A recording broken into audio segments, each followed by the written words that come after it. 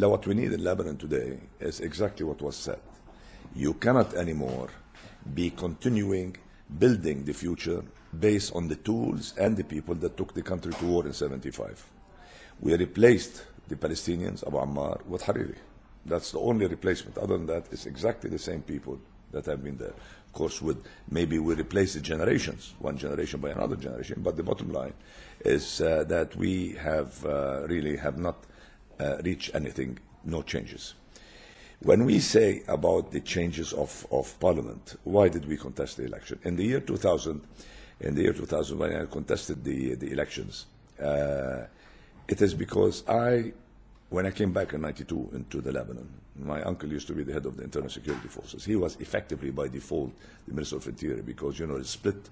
So he was the only person, and only Muslim, put it very bluntly, that could go into both sides of Beirut to communicate with both sides of the political spectrum. And when he came, he said, I need your help to try to create jobs for the people that were carrying arms, and now they are lost because, technically we're not fighting anymore. So we came here and we established Future Security Company. Future Security, by the way, the word future is mine, because the group, as you know, has been there for 1982, but anyway, notwithstanding that.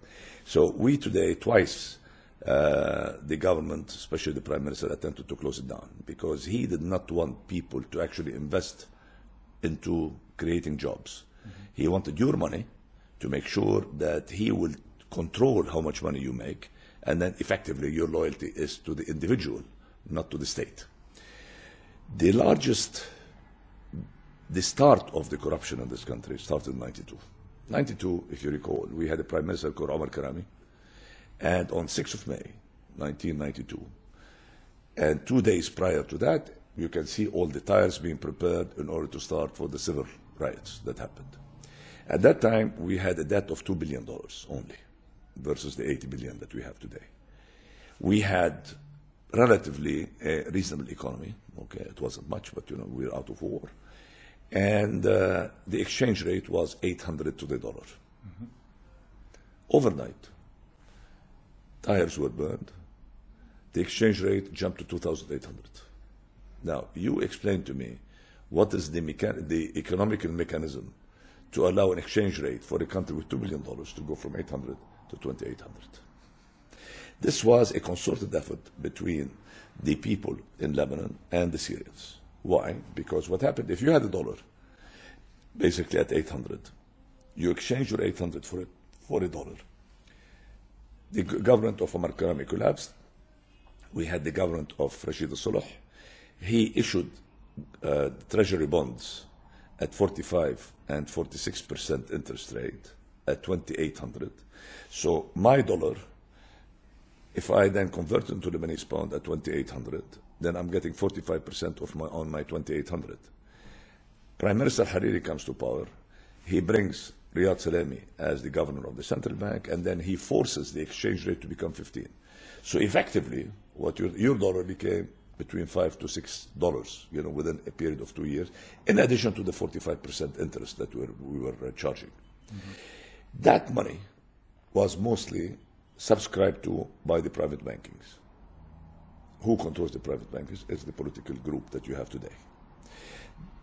First year after the profits were announced, based on the first fiscal year at the end of December, then all of a sudden people started investing into Solidaire and the real estate that you see here today. According to the New York Times, Lebanon, we have 3,000 people.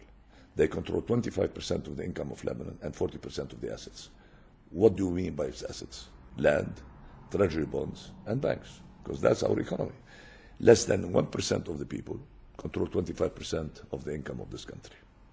And then what happened after that, where we are today, is that the system is collapsing financially. So what they did, they started the so-called financial engineering, which we have seen over the last 2 years. It means 3 banks in Lebanon, Bank Med, Societe Generale, and Bank Audi, invested into Egypt, invested into Turkey.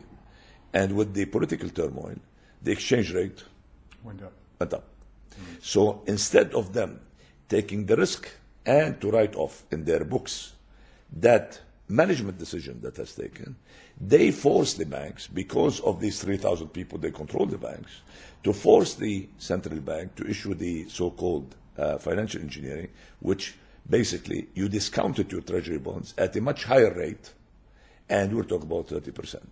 It means when the central bank is going today to give you a 30% upfront, it means the actual, all what they're doing, they're subsidizing the exchange rate for the people that are holding these treasury bonds. Okay? And now they're talking about another round of financial engineering to justify for the international community before going to Paris 4 that we have that 5 or 6 billion that we are using as a collateral to borrow the 10 billion in order to do the so-called infrastructures that are there. So we are basically very close to a failing state. But because the decision makers are the politicians, that they control the government and the parliament, technically there is no way out. Last point on this issue, remember, we are the parliamentarian system. It means the system that's going to give you your KITAS, okay, your certificate of clearance, is the parliament.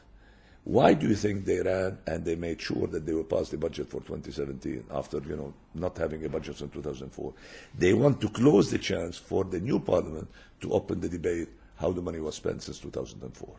And having the 2018 passed in order to incorporate the decision to rent more ships to generate power and to justify the award of the oil and gas contract. So basically, the reason why the parliament the term was extended for another year was to make sure to pass these things, to close the chapter and not to allow any further government to come, that they can open the past.